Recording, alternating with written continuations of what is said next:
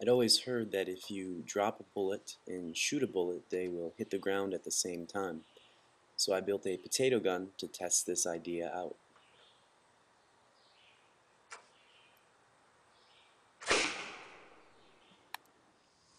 So how long does it take to drop a potato? Looks like it takes about a half of a second for the potato to fall 3 feet and hit the ground. So now let's see if we shoot this potato gun completely level, horizontal, how long it takes for the potato to hit the ground.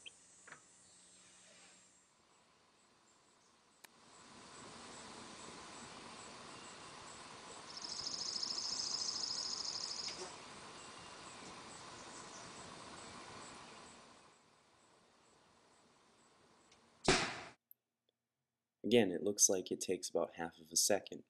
So this experiment shows that if we drop a potato from 3 feet or shoot it from 3 feet, either way it will hit the ground within about half of a second.